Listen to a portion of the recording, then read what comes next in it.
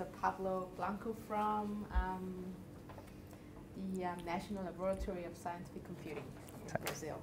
So he did his engineering degree from the National University of Mar del Plata in Argentina, and his doctoral degree from the doctoral degree in science from the National Laboratory in Scientific Computing in Brazil. So he's a currently full researcher at the LNPC, visiting professor at the UNMDP, and associate professor at the Catholic University of Petropolis in Brazil. And he's also associate editor of International Journal of Numerical Method in Biomedical Engineering. A lot of us have experience with publishing, so it would be great to hear from him about this exciting research about hemodynamics. Thank you. Okay. Thank you for the introduction. Go back.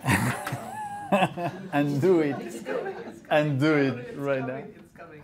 Yeah. Okay. Yeah. Probably the other one realized that I was far from it. So thank you for the reception here at the ABI. It's been quite a good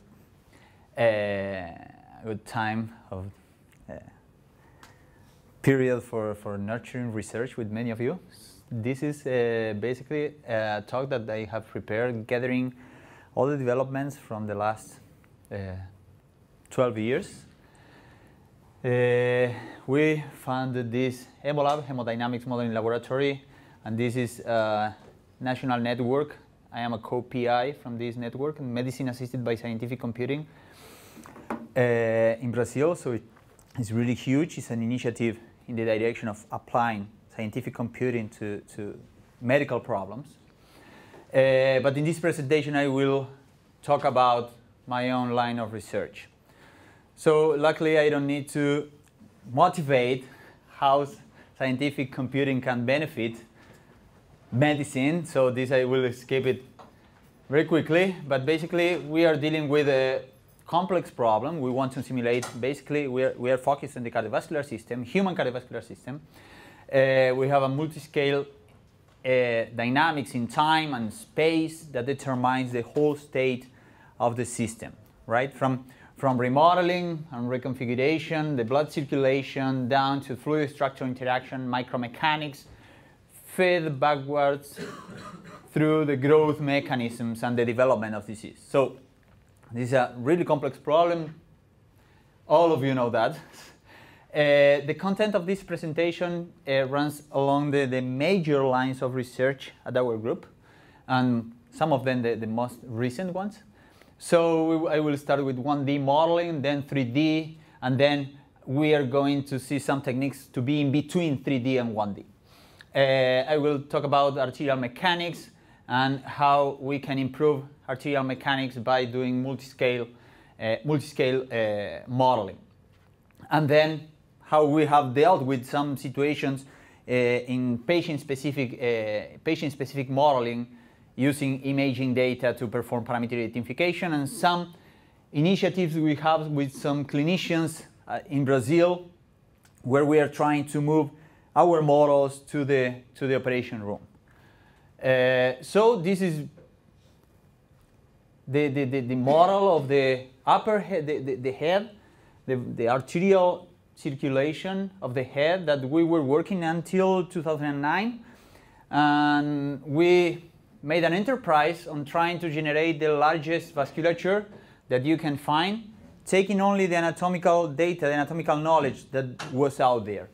And so what we built was a model that the idea is that if an artery was in the anatomical literature, was a name in the anatomical in the community of the anatomist with some well-established convention, then the artery should be in the model. This was the criterion. And so this is what we refer to as an anatomically refined or anatomically detailed model. We are taking all the knowledge from the anatomy and putting this into some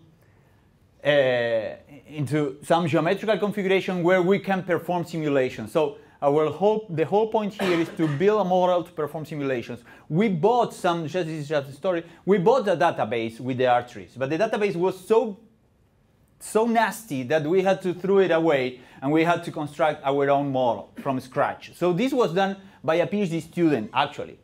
No algorithm in building this. So this was made by a PhD student who was an artist. He loved to draw in space, and he was really skillful at that. And so the idea was to merge data, anatomical data, that is really well described in the literature, and physiological concepts with mathematical models and numerical simulations to give rise to this model, on top of which we can perform simulations of blood circulation, transport of species, and so on and so forth. So this is basically the outcome of this research. So we have thousands of arteries. As I said, if the artery has a name, the same goal we are pursuing with the veins. So that's why here you see the blue vessels are the veins. We are in the first stage of our construction process, where we are focusing on the heart and on the brain for the veins. But we have all the arteries, and here we are focusing on some small-scale vessels.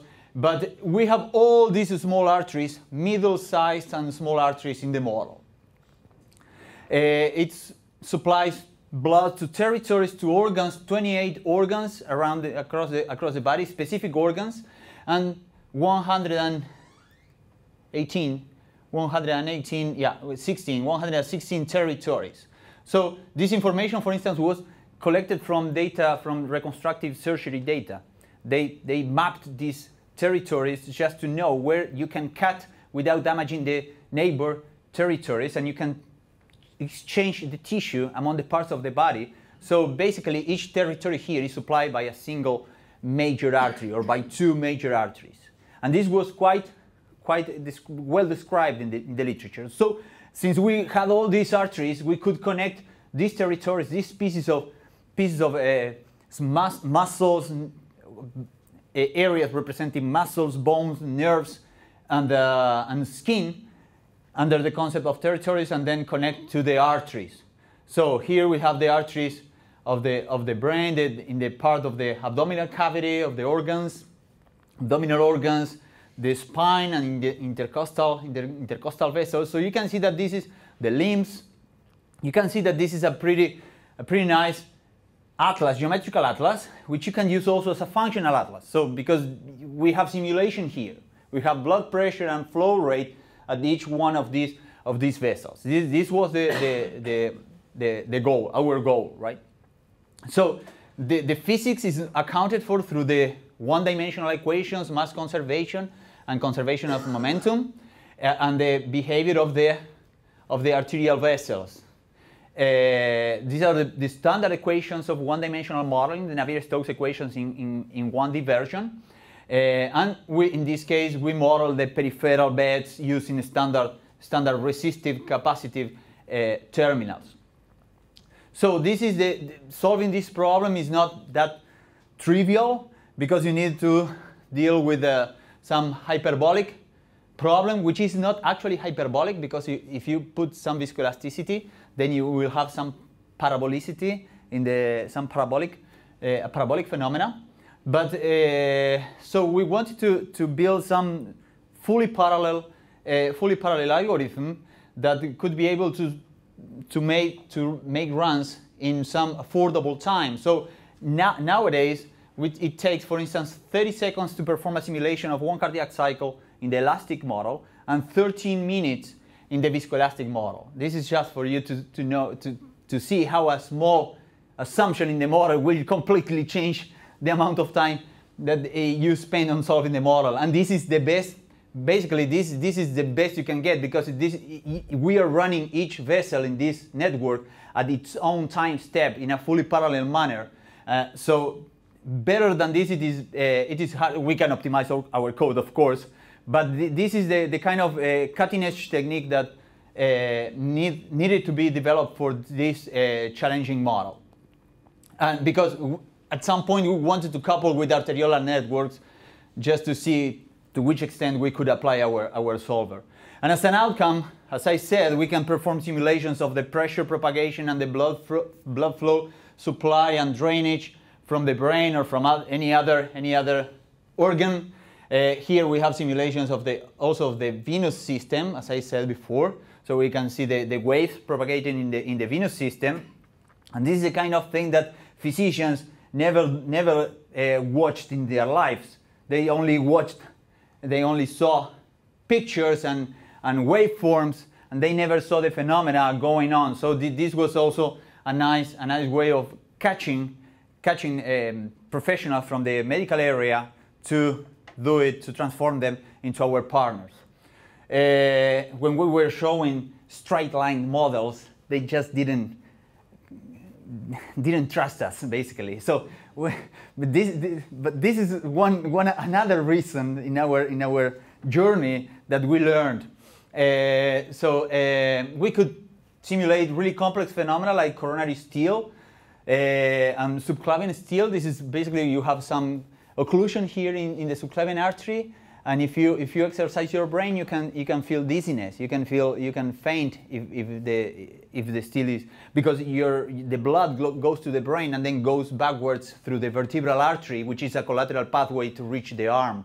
Or the same can happen if you have some graft. So when physicians put some graft, they have to evaluate if there is some possibility of feeling some ischemia symptoms from moving your arm when you have this condition. And this is not a trivial condition where basically the vertebral waveform, according to the severity of the stenosis, can flow backwards. So the blood circulation here is forward to the brain, and here is completely backwards.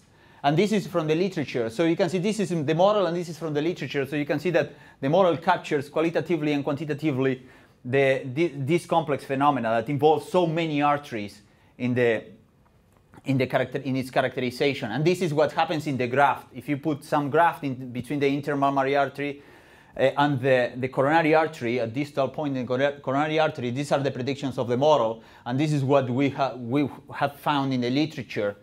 For instance, this is the blood flow, how the blood flow oscillates, and how it is the functioning of a graft is so unstable because it depends on small pressure gradients that it can easily fail. So, and this is what the physicians see and want to analyze, which is the risk of failure of a given graft, right? So this kind of model can give you a quantitative approach to characterize this. Another problem in which we apply the Aiden model, this model was to analyze a small vessel disease. So the question here was a neurologist who asked us, okay, which is the pressure at the 40 micron vessels in the brain, at the base of the brain and over the convexity. At the base of the brain you have these arteries, which are the lenticulostriate arteries. These are the arteries that are most likely to rupture, and then if you have a stroke, it is most likely because these arteries rupture. And so the hypothesis was that these arteries were exposed to high pressure. In the hypertensive patients, this was more critical. And for the cortex, when you go here over the convexity, the arteries are kind of protected. They are not exposed to such high pressure. So this is why they don't rupture because of high pressure. But when they rupture, when there is some disease, what the physicians see is white matter hyperintensities in the magnetic resonance images. And they diagnose based on the spots, blank spots that they see at the images. And they characterize these spots as the same, based on the same etiology. So the etiology is the same, whatever is the location of the blank spot. And then they provide some therapy based on these blank spots. But the issue is that a blank spot over the convexity is different from a blank spot at the base of the brain. Because what causes the blank spot is a different mechanism. At the base of the brain, it is because of high pressure, and over the convexity, apparently, it is because of another different degeneration of the arterial vessels. It is not because of high pressure. So we performed simulations here using arborizations that we constructed in an automatic way to see which was the pressure at the base of the brain and over the convexity, which is here a vessel, a posterior parietal branch of the middle cerebral artery. And there is like 30 millimeters of mercury of difference, even in hypertensive patients, between the pressure at the base of the brain, the same generation of arteries of 40 microns in diameter, right? And so this was the first evidence. There was no quantitative evidence that this could be happening in humans, because in rats you cannot test in rats because the brain of the rat has a completely different shape, so you cannot measure the rat and extrapolate to the human. And so the simulations were the first to provide this analysis. And this guy who worked for 20 years now started writing editorials how to change therapy based on this, because basically what happens is that if you have these blank spots, then instead of treating you with standard drugs for lowering your pressure, your blood pressure, then they are working with another kind of drug which lowers the pressure but doesn't increase the pressure pulse. And this is because if you increase the pressure pulse, that is what happens when you take some beta blocker, at least at the cortex, in these cortical vessels, then you start losing diastolic flow to the brain. And then with the drugs, you trigger another mechanism of cognitive decline because of losing this diastolic flow. So this is the whole consequence that the understanding of the pressure at the base of the brain and over the cortex has. So, and okay, the pulsatility is also increased at the base of the brain, and these were basically the therapeutic implications. So basically the message here was that the lesions in the magnetic resonance imaging should be understood in a differentiated way according to the place they were located. This was the main outcome of this kind of study. So we have worked also with the three-dimensional modeling, because we know that many diseases are related to three-dimensional features of the blood flow. And to do that, you have to provide boundary conditions. But boundary conditions are never known, mostly not known, or partially known. So coupling a 1D model to a 3D one, it's a good strategy to put your boundary conditions farther away, right, from the place where you are analyzing.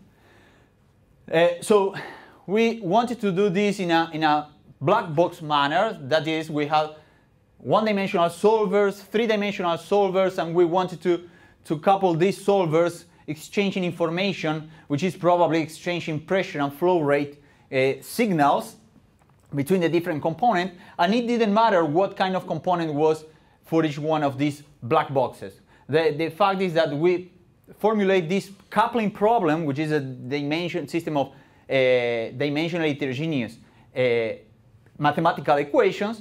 We formulate this problem just in terms of interface variables, like in a domain decomposition approach. So in this case, we used the theory of domain decomposition to write these interface equations and then solve these interface equations using some numerical method. These equations are usually nonlinear because we are dealing with blood flow, and blood flow is a nonlinear, governed by nonlinear equations. So no matter which are the assignment of boundary conditions, you can always set up some interface set of interface equations. And if we can perform simulations like this, where you don't know which are inlets or which are outlets, you have this is a brachial, ulnar, radial bifurcation with some of the collateral vessels here. So you have like seven interfaces between the 1D and the 0D, where you wouldn't know which kind of boundary condition you have to put. So we let the 1D model to provide this information, right? And so this is outcome of the simulation. These are pressure in green and flow rate in red. And you can see that the hemodynamics in each of these outlets or inlets is very, very different and very hard to predict beforehand. And then we can get insight about the three-dimensional features of the flow, because we are solving actually the three-dimensional model. The same happens for the aorta, and the aorta things are even more sensitive. If you slightly change your boundary conditions over the branches in the aorta, you get completely different results, because the blood flow is extremely sensitive to the pressure pressure differences in the outlets. So putting a one-dimensional model here, we were working with the simpler one-dimensional model. It is possible again to put this uncertainty on the boundary conditions further away from the model and perform simulations in time. And we do this. This can be done in a fully parallel manner, in the sense that you have your code for the 3D, which is running in parallel of your 1D code, and if you have more three-dimensional objects, coupled pieces of arteries in the rest of the model, they work fully independently. And so you have a more rational approach to splitting the problem into subcomponents, right? We have a component partitioning, and then at each component you can divide this into pieces and then do some standard mesh partitioning. So, but even in this case, this simulation took 1 day to be performed, 2 cardiac cycles in a supercomputer. So this is not affordable for doing more complex studies like uncertainty quantification, parameter identification, or even for applications in the clinic. That's why we went back to our 1D vision, and we wanted to develop something which was in between the 1D and the 3D.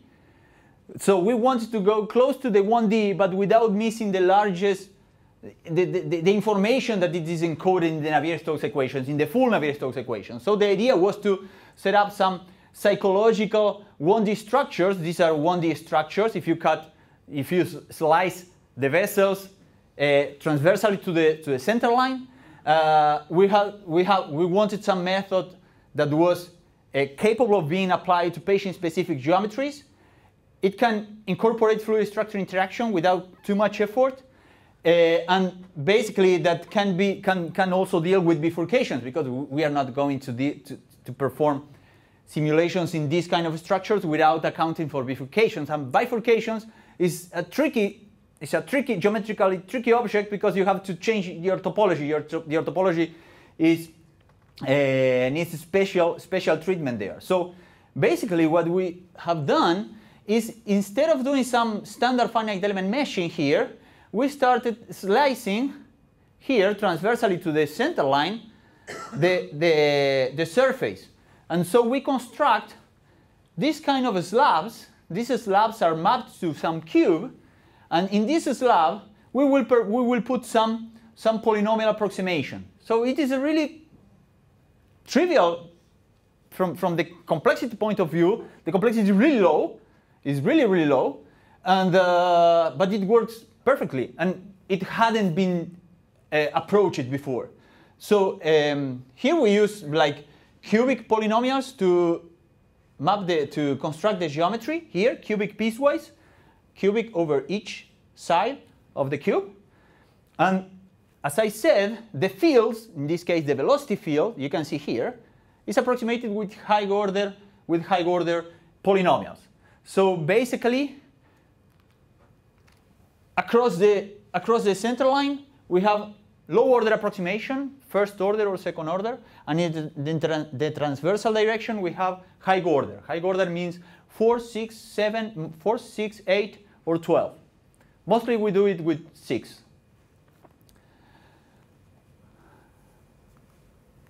So these are generated with 8, with order 8. So the transversal direction is approximated with high order. And this is Lagrangian polynomials in the transversal order. And it is a single element in the transversal order. So you don't have an inner discretization in the transversal direction.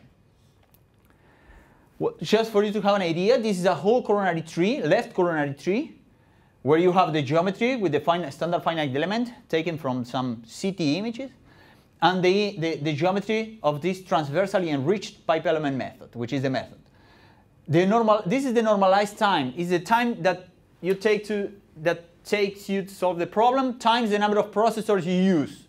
For finite element meshes, we need a large amount of processors in this transversal transversally enriched method, we need a small amount of processors, but the normalized time drops like by a factor of more than 200, a factor of 200 in this case for P4.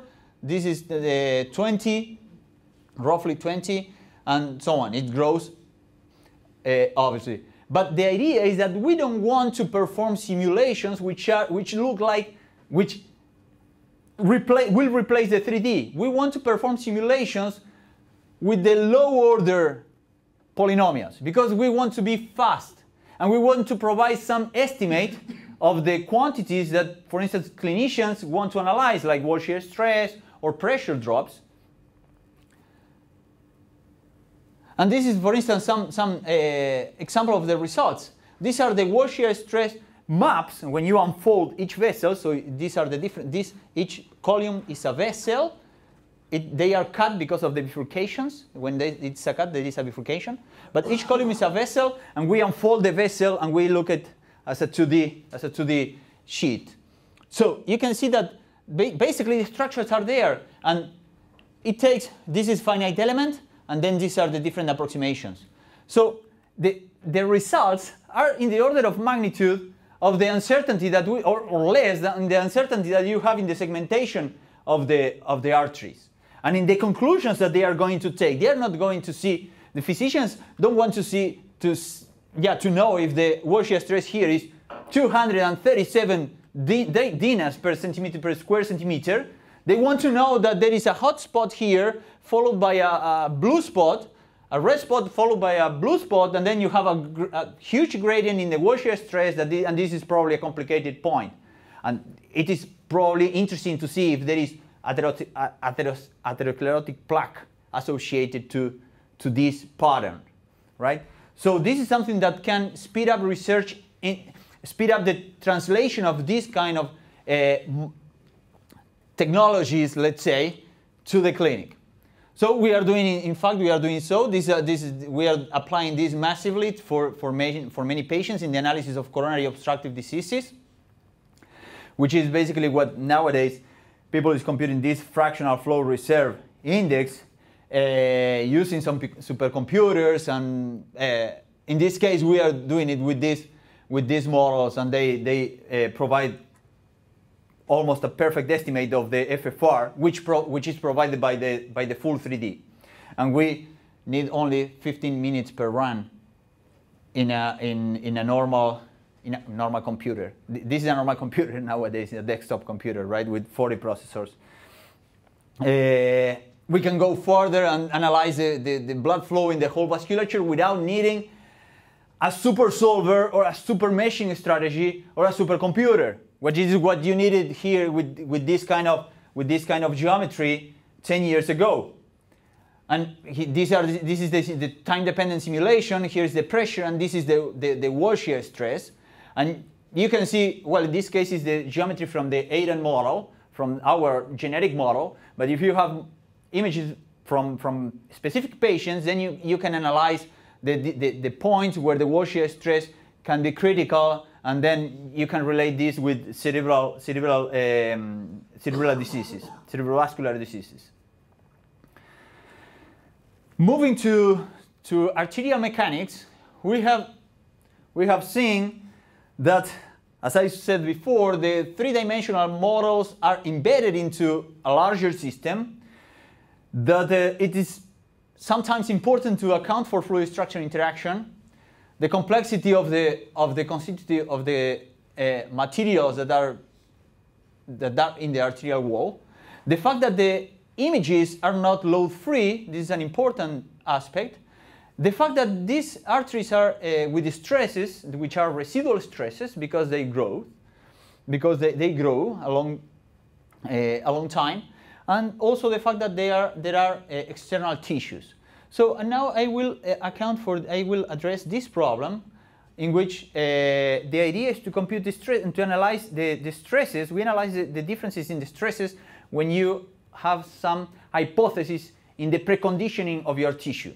By preconditioning, let's say the following. This is a standard forward problem in which, given some reference configuration, you apply some loads, and then you are looking for the deformed configuration. This is the standard forward mechanical problem, but this is not the problem that we face in biomechanics, because in biomechanics, at least when dealing with vascular structures, you are given some images which are the data, and this data corresponds to some pressurized artery. And what you want to know is which is the reference configuration when you deflate the artery and when you unstretch the artery, because arteries are stretched, they are inflated, and yet they have these residual stresses. So the idea is that from images you have some baseline domain, and with the baseline domain you solve this preload, this backward problem to the reference configuration, so that you can know which are the stresses that are providing equilibrium at this baseline configuration. And only when you did this, then you can go forward and perform fluid structure interaction analysis, for instance. So we did this for a simple piece of the carotid artery. This is a piece of the common carotid artery. And the idea was to test the stresses, to study the stresses in this vessel when you consider the tethering forces that correspond to some stretch, pre-stretch, or when you disregard the forces, the tethering forces. And in both cases, we will have a pressurized vessel. And you can see that the geometry, this is the reference configuration, changes completely. And these conditions the outcome of your forward simulations, the simulation that you will perform on top of this reference domain.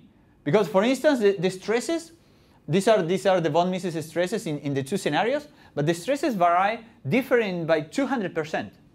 So if you want to put some growth model or some damage model to understand how the mechanics, how these stresses will provoke some rupture in the tissue, then the rupture means nothing if you have this kind of variability. So understanding which are the conditions, the preconditions in some vessel are substantially important, so you can have some reliable stresses. So this was a sensitivity analysis to show how this hypothesis impacted into the characterization of the stress field. Moving downwards with the characterization of the tissue, we know that when we look at the arterial vessel, this is basically a fibrous tissue. In this case, we have the endothelium, the media, and the intima, and this is a fairly complex structure which, when ruptures, here you see the elastin and the collagen fibers. When ruptures, there are very complex mechanisms going on there. So the idea was try to model, or try to develop some tools to model this problem. So we are dealing with fibers here, but we want to analyze how these fibers transform into some continuum model. So when these fibers deteriorate and rupture, you will have some macroscopic model that accounts for these micromechanical interactions. So basically, this is the setting. We have some continuum here, and at each point of this continuum, you have some fibers, and these fibers can interact among each other. There is no ground substance here. These are just fibers. This empty space around the fibers. So the idea is that given some deformation measure, we want to retrieve from given a deformation, we want to perform a computational experiment, and then we want to retrieve some stress measure. This was the whole point. And how this stress measure changes when these fibers start to deteriorate. So this was a problem that had not been addressed, the rupture of these tissue fibers and the homogenization problem. This was this problem. So basically these are the mathematical models we are using. This tells you that the energy or the power at the macro scale must equal the power at the micro scale. So here we have the macroscopic Piola-Kirchhoff stress and the strain, and here we have the stresses that are developed at each fiber, and here we have the summation over all the fibers. So basically this is the kind of outcome from the model. We have the homogenization of the stress. This is what we have to post-process to compute the homogenized response. And this is the equilibrium problem written in variational form. This S, small s, are the stresses, the forces in each of the fibers. So we can take, for instance, a very simple energy function like this quadratic. Will render a linear stress model. A very simple structure with some recruitment distribution. This is some information that can be extracted from experiments, such as the orientation is also another parameter that can be extracted from experiments. And we put some damage, very simple damage model. So this basically says that when the fibers absorb a certain amount of energy, then they damage. When they go over that threshold, they will deteriorate. And this is what we get just by, for instance, we are tearing the tissue and then we provoke the rupture. So only the fact that we wanted to homogenize this behavior was a problem from the setting of the mechanical model. In this case, we have just removed some fibers to generate some heterogeneity in the model, so that we can generate the rupture in different patterns. So we randomly remove fibers here and fibers here. So statistically, they have the same distribution of everything. And the only thing is that these are two realizations. But the change in the way the tissue behaves is quite different. So the idea is that with this kind of models, we can feed macroscopic models of continua to integrate this rupture of fibers at the microscale into the macroscopic models. Well, now going to more applications. This is an imaging modality called intravascular ultrasound. Some of you may know it. Basically, it is a pullback of a catheter. This catheter rotates at high velocity and then generates these cross-sectional images of small vessels like coronary arteries. This is mostly done in small vessels like coronary arteries to assess the amount of atherosclerotic plaque into these vessels. So, and you perform angiography at the same time. So basically, we were interested in analyzing the motion of these vessels. This was part of Gonzalo's PhD thesis. We are interested in analyzing the motion of these structures and how to feed with this motion mechanical models, so we can invert the problem and estimate parameters in an in vivo manner. So the whole point here is that we can do this in vivo. This is we know the pressure here for the different phases, and so basically, firstly we have to gate these images, because as the pullback goes on, the heart is beating, and so you have, and the heart is beating, and the heart is moving forward and backward at the same time within the arteries. So we have to accommodate this data. So that means that first we have to gate it. We have to identify the different phases from the cardiac phases, and we have to discriminate what is a diastolic phase, what is a systolic phase, and what is in between. So this is the first stage. Then we have to register. That is, we have to remove motion artifacts, because of these longitudinal motions and the transversal motions, the catheter is some free, kind of loosely tightened cord within the vessel. So the catheter goes hitting the walls and moving around within the vessel. So you have rigid motions. And then after that, we have to track the different phases among them.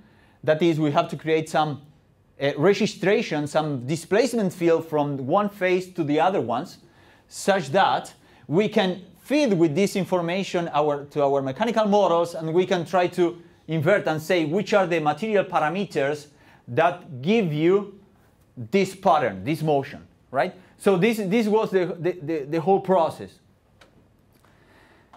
To do that, we used some sequential data assimilation methods like the Kalman filter. Basically, with the Kalman filter, you want to minimize the square error with UOF. OF is the data we acquired. This is this data. So in this case, we consider pre-stretch and preload because these arteries are in vivo, so they are pre-stretched with some pre-stretch that we assumed, we postulated. This was some preliminary toy problem, and with some preload according to the pressure that was known. And we analyzed the model with a given material model, and we considered external tissue. And this was a major change in this analysis, because when you don't consider external tissue, you only inflate. So your model will predict this, while your measures behave like this. There is nothing to there is no use. You will not be able to reproduce with this kind of boundary conditions this behavior. So basically, we feed back the model with this data over the boundary. Over the boundary, we prescribe the data extracted from the displacement, and then the prescription. This is our model now, and it behaves more similarly to the ground truth, to the measures extracted from the images. Okay, we identify some parameters that were in the range of normal parameters measured in ex vivo for this kind of vessels, for these coronary arteries. In this case, this was we divided only in 6 sextants, and in each sextant we estimated 1 parameter. So this was basically how we set up the problem. But this is not to be analyzed in detail. The idea was to blend these kind of images with mechanical models to perform inverse parameter identification. Finally, to the clinic, we are trying to develop, or at first we are starting with this FFR, which is let's say everybody is trying to compute this number and to estimate this number. You must know that there are companies funded on top of this problem.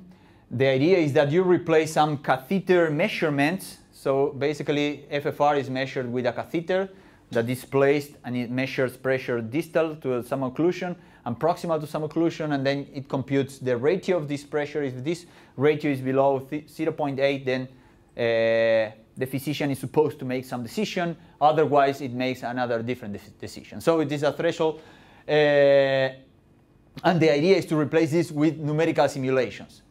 First, we do this, but we have done this comparing CT and IVUS, two images for the same patient. And this also was some new study because it compared sensitivity to the modality. In this case, we imaged the same patients with these two modalities, and we constructed the models and performed the simulations. We have seen that there are some cases where both predictions, the predictions of both models were pretty consistent, but in some other cases were not. So this model lacked a lot of anatomical definition in the vessels for some patients where some artifacts appeared. But you could see these artifacts only when you saw the different results in the simulation. Oh, sorry.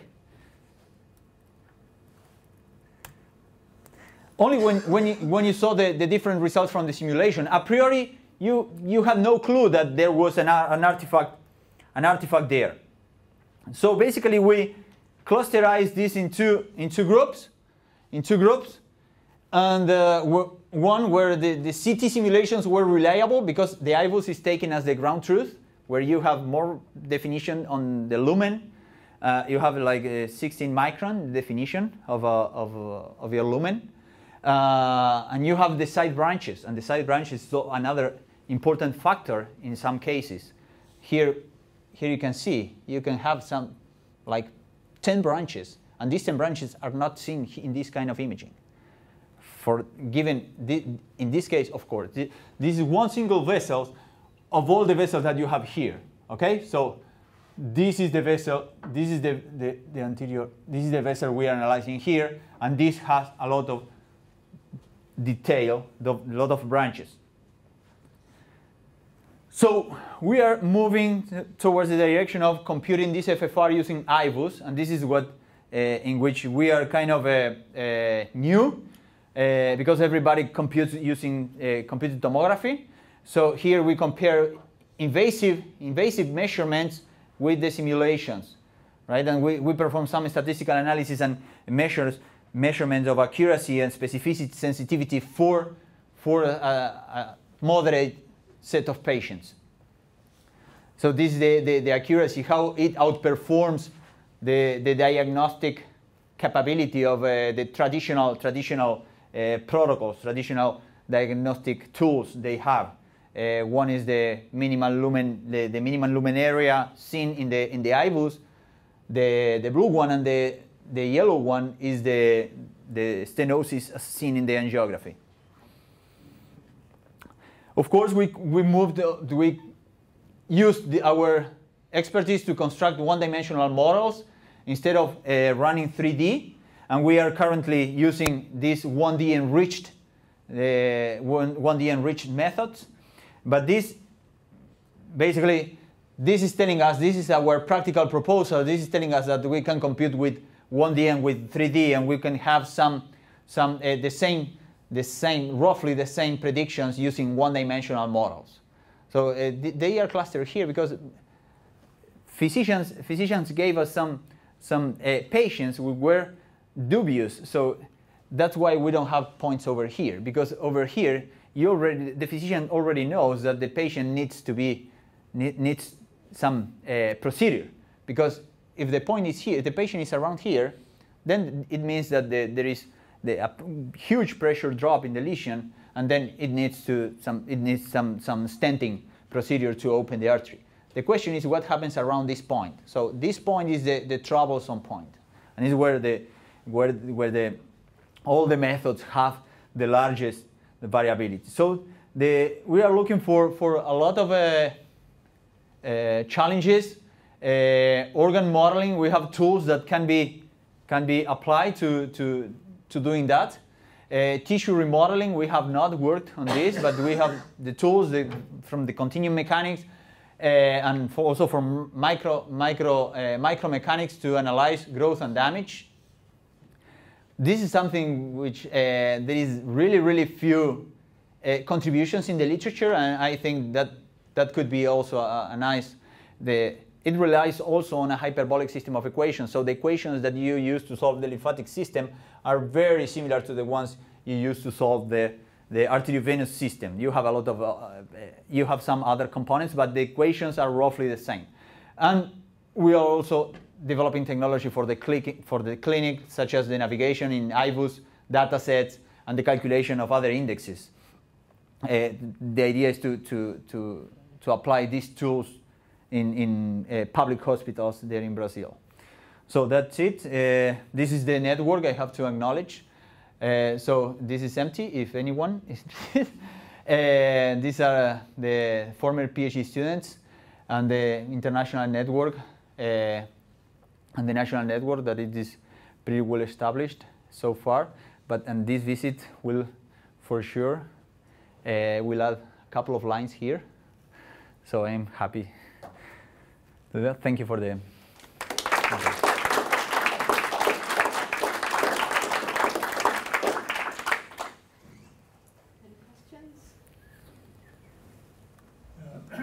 Question about IVUS, which I thought was very neat. Can that be combined with pressure measurement, local pressure measurement?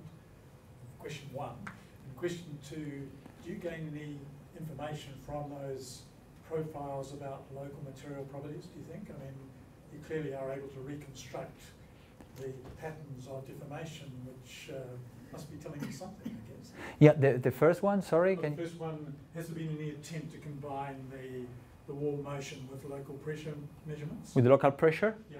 Well, usually the pressure is roughly constant in the cross section of the vessel. So, and actually the pressure at that point is never measured. We measure the pressure, the cuff pressure, for instance, and we from the cuff pressure, we can estimate the intra-aortic pressure, but along the cross section, the pressure is roughly constant in the cross section.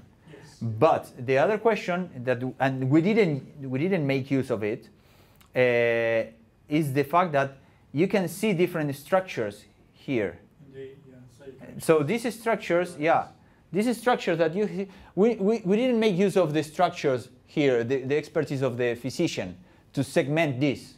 They have tools to do this. But the idea is that your model will be flexible enough to define these regions. This would be our goal, because as I said before, probably a blank spot here is not the same as a blank spot here. Does not mean that the material is the same, it's exactly the same.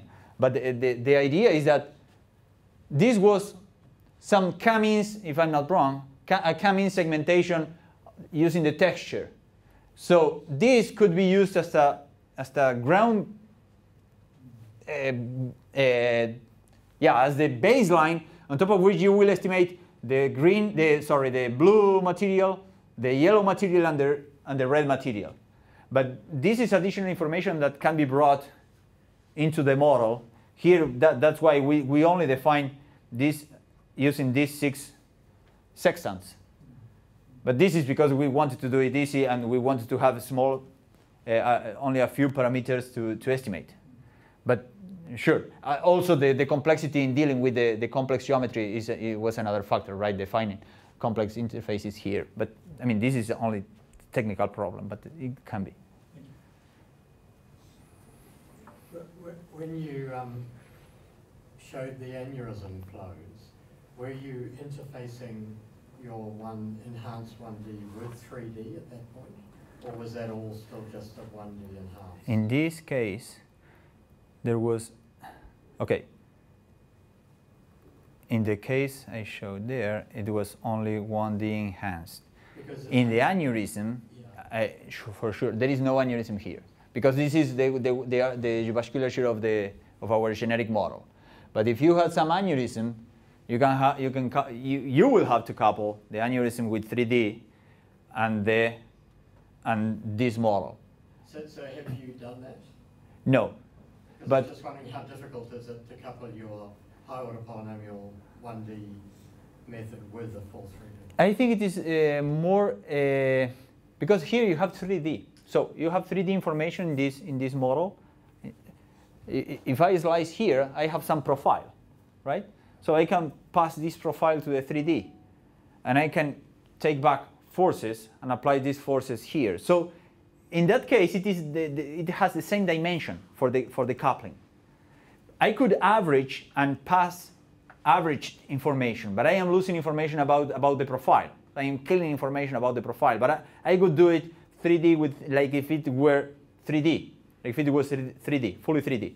So I compute the velocity profile, then I pass the velocity profile to the 3D, mapping on the nodes of the 3D, and then going backward with the forces and something like that. But I don't see problems in coupling this with the 3D, as it is they speak the same language in that sense. Because you do have a much longer space constant in your 1D direction than you have. It's much more finely resolved in the cross section, isn't it?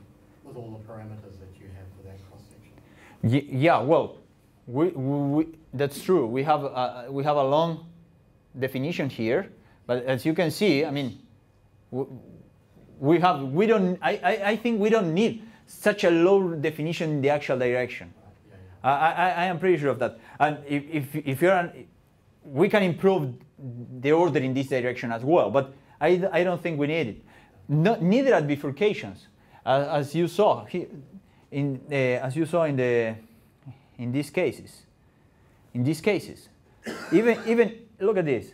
This is a small piece between two bifurcations. This is finite element, and here you have this transversally enriched element. It can capture even the hot spot, the hot there. So because you will in the high order polynomials, you will have because you are solving the Navier-Stokes equations, you will capture the lowest frequencies of the Navier-Stokes equations. But even if they are low frequencies, they are capable of giving much very fine detail. Of course, if you say, okay, the stenosis is so large that you have turbulent flow, okay, at that point we should go for 3D for the turbulence, because this is for moderate Reynolds numbers, not so high Reynolds numbers. But this would be some limitations. But in any case, we can couple with the. We have seen that the pressure drop in these arteries towards these vessels, this is not small. So the 1D probably is underestimating this. So this can also serve to develop improved one-dimensional models, where you change your friction term, optimized such that it behaves like this guy. This is something, yeah. Try to see from this. Try to learn how the velocity profile behaves as a function of the curvature, and parameterize this, and then create some constitutive law for the friction in one-dimensional models. Yeah, I mean, thank you for the talk. I mean, it's quite impressive amount of work.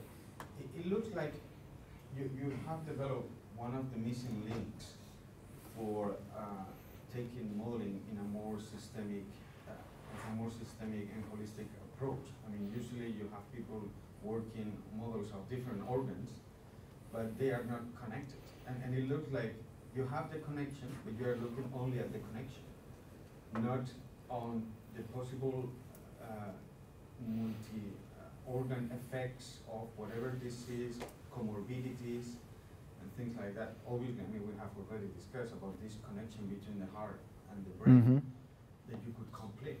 Do you know? Or well, this is more a historical issue.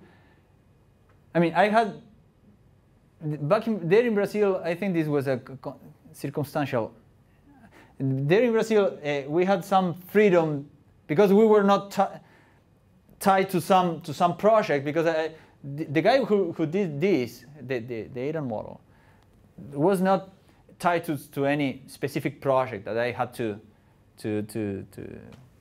some milestones and deliverables, and so we did what we wanted basically. And then when you have this possibility, it is great. I mean, you can do what you want, and you can do something that probably no one ever did because you had the time and you didn't have to justify the money you were spending on that PhD, right? This is because the scholarship comes from other mechanisms, from other financials. But we wanted to construct this link. That's correct. Without looking into the specific cases, because our goal was, okay, let's have the whole thing, and then let's look for applications. And now I received a lot of, in Brazil, for instance, for the kidney, we have people interested in modeling renal physiology, but we don't have human resources for working on that because of other reasons, circumstantial reasons of the context back there in Brazil. So it is because of that. So that's why, I mean, talking to the people here, I realized that, I mean, there is so much potential for applying this kind of model, and I will be happy to continue to foster this, because I think this should go in that direction, in now addressing specific topics which require the connection among things. I mean, here now I had this contact of this neurologist, another different neurologist, who wants to know the pressure in the different spots of the spine. And the spine is such a large structure, but it is supplied with so small vessels that you have to have the whole vasculature to know, and it is highly collateralized. So you have to have the whole thing to understand how which are the watersheds, how the blood reaches the different spots, and these watersheds moves when you have occlusions, or you perform some when you do some abdominal aneurysm treatment, then you are occluding the Adam-Kiewicz artery, and the Adam-Kiewicz artery is the major supplier of the spine. 25% you have 25% of chances of being paraplegic or quadriplegic because the occlusion of that artery if they put some graft and they occlude that vessel. And so they do this like looking at the images and seeing if the Adamkiewicz artery is going to be occluded when they put the graft, only visually. Like in many problems that you have faced along the years and realized that there was no scientific computing helping these guys treating the patient. But yeah, I agree with your appreciation. So thanks for a great talk. I was really interested in your unloading of the residual stress problem, I guess, and I had a couple of key questions associated with it. Sure. One is it looked like with the simulation you showed that you end up with a compatible state, and it doesn't need to be compatible, right? You know, when people do experiments with residual strain, they make cuts to just measure the stress-free configuration. So yes, well, in these cases, how do you deal with that? In these cases, there is no residual. These are fully unloaded cases with no residual strain. But we have worked with residual stresses in simple geometries with pipes, idealized pipes. And what we have seen is that at some point you can estimate the residual stresses from having multiple configurations and unloading them such that you have some compatible material configuration which is residually stressed. Yes. So the idea is which are the residual stresses which make some reference state the reference state of a set of deformed configurations. Right? Imagine you have two configurations for simplicity. You know these two configurations, but you don't know the material one. If you unload this guy will give you some material one. If you unload this guy, will give you some other material one. The idea is which are the residual stresses which make these two compatible, right? We did this. If you let me, if you give me 1 minute, I will show you.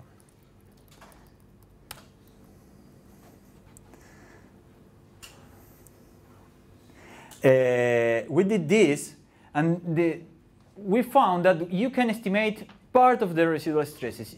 We idealized the constitutive modeling using 3 layers, intima, media, and adventitia. And basically, we could estimate residual stresses at the intima and at the media. The adventitia was always being hindered by disease. So the adventitia was always being hindered. And we did this using variational data simulation, using sequential Kalman data simulation. And now we are trying with genetic algorithms, and it works. Apparently, with genetic algorithms, it works a lot better than the other two approaches. So a related question then. I mean, do you have to have knowledge of the material properties to be able to do that? Well, actually, in that case, we had to assume the material properties were known. So therein lies the catch-22. Yeah, exactly. Actually, you would have to estimate both material properties and residual stresses. This was our second step. So in this case, the idea is that you know some let's say the diastolic configuration, and you have different phases according to the load, and you want to know this guy, which is the unloaded configuration with residual stresses, which actually are characterized through residual strains. So we put the problem in terms of residual strains because the problem is nonlinear. So the idea is that which are these guys. So we manufacture the solution. Yes. So these are the problems. So you don't necessarily have this compatible state because your residual strains can be anything. Exactly. So our material was with some incompatible residual strains, right? So it generated residual stresses because of the constitutive equation. We assume that the constitutive equation was the same that the constitutive equation you have here. This is another assumption. It may not be the case because the residual stresses here may have grown because of a different constitutive equation that it is different from the one that it is gives you these different now configurations. Now you have one pressure, the other pressure, the other pressure, and you have this multiple configuration problem. And the idea, these are the estimates basically. So the black one is the target, the manufacturer target in this problem, and the other are the estimates. And for different, we have different elements here, as you can see. So here the larger errors are here in the adventitia. This adventitia is the media, is the intima, and here in some cases this is a radial component of the strain, yeah, the circumferential component of the strain and the axial component of the strain. So we had 3 parameters per layer. So and with more elements, it was more parameters. It is a lot of parameters per layer, right? But the idea is that the identifiability of the residual deformations for intima media is possible. At least in this, really, of course, here the different you increase the number of configurations, and you increase the chances of getting closer to the solution. So basically, this was another. These colors, different colors, are for the different number of the form configurations we consider in our characterization. So yeah, but I had removed these slides because I said, okay, no, this problem maybe because this problem is really hard to solve. I mean, even in 1D, because this is a 1D problem, it takes a long time to converge. Okay, let's thank Pablo one more time for his work. Thank you.